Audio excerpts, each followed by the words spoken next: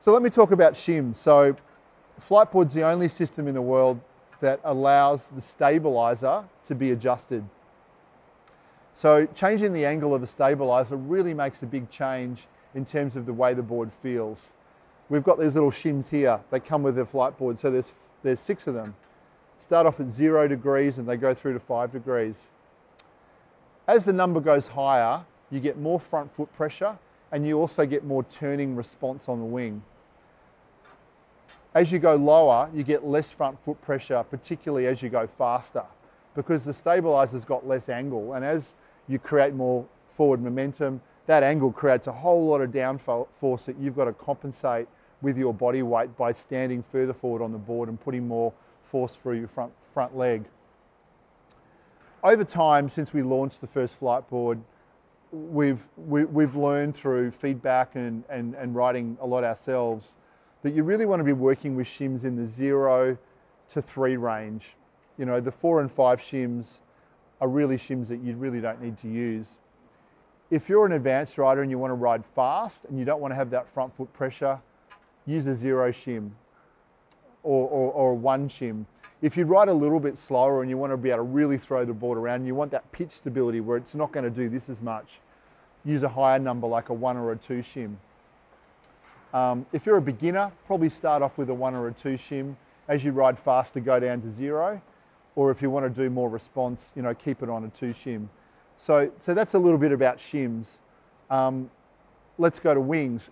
The cruiser wing is still the best wing in the world for somebody that wants to learn how to Fliteboard or eFoil. It's been designed really carefully for stability. It's got sweep that gives it pitch stability. It's got wingtips that turn down for safety. When you fall, you're more likely to hit the side of the wing rather than the pointy tip of the wing. Every person Fliteboarding for the first time should start off with a cruiser wing. It's a great wing.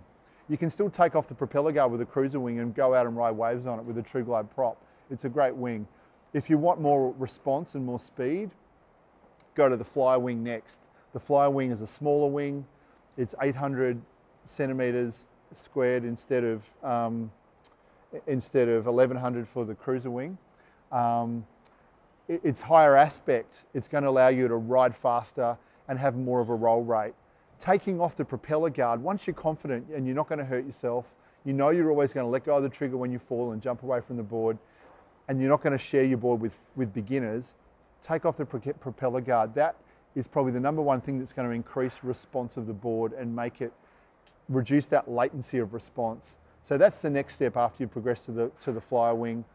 Take off the propeller guard, go to a lower number shim level for riding faster. Then it's another big step change to these new flow wings. Start off with a bigger flow wing. 1100 is good. 1100S is a great wing, or 1300S. The S wing's a lower aspect. These wings are really responsive. So if you've used a flyer wing, you'll know there's a big difference between the flyer wing and the cruiser wing. When you go to a flow wing, that difference is that difference again times 3. It really is that responsive. So start off with one of the big flow wings first. And then you can tailor it from there depending upon how you want to ride. If you ride in flat water, go with the smaller flow wing. The most responsive wing, which I've been riding recently, is the Flow 900S, or the Flow S900. That's our most responsive wing. It is crazy. It really is like riding a skateboard with loose trucks. Being a small wing, it can still ride relatively fast, and it will scare you I mean, literally, you think about flexing your muscle in your little toe and you'll be turning. It's instant. So that's the most extreme wing.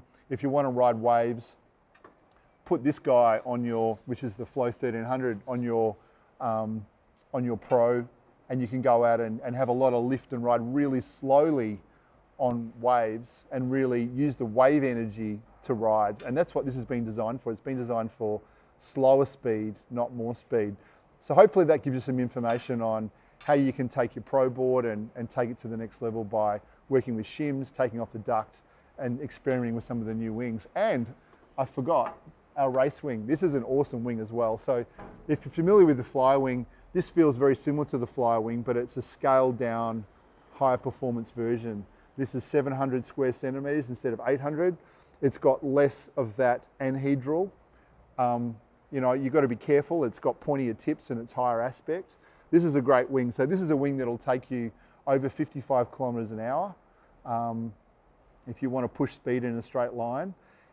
It needs a bit more force to make it turn than the flow wings, quite a lot more force, but that gives you good feedback. It's like snowboarding with hard boots. This is another great wing as well to put on your pro board.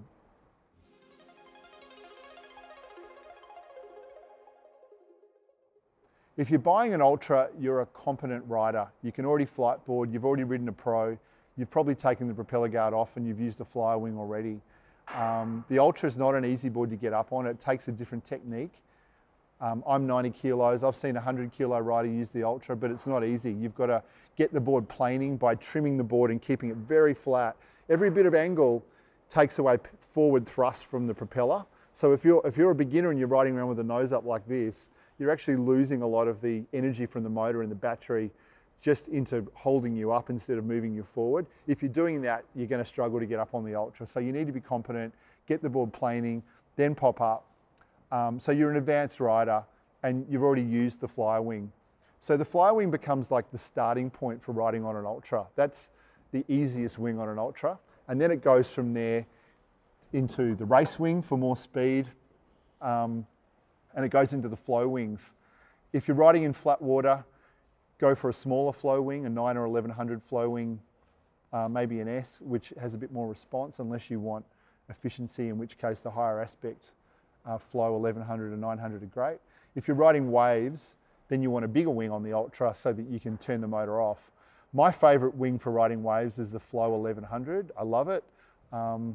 Certainly the Flow 1300 will allow my heavier weight to catch a smaller wave, but I don't really want to ride waves that small and that slowly. I want to challenge myself to do top to bottom turns on the wave, which means the Flow 1100 is the one wing that I will use in the waves. It's Kiahi, who's one of our team riders' favourite wing in the waves. Adam Bennett's, who's one of the best foilers in the world, loves the Flow 1100 on an Ultra. So they're great wings for the waves. Flat water, go 900. Faster wings. You don't have the waves as a challenge, so speed becomes your challenge and you want a smaller wing. So hopefully that's some good information on that. If you're a heavy rider on the Ultra, go for a bigger wing, 11 or 1300. If you're a lighter rider, go for the 900 wings or the race wing or the flyer wing. So hopefully that helps on the Ultra.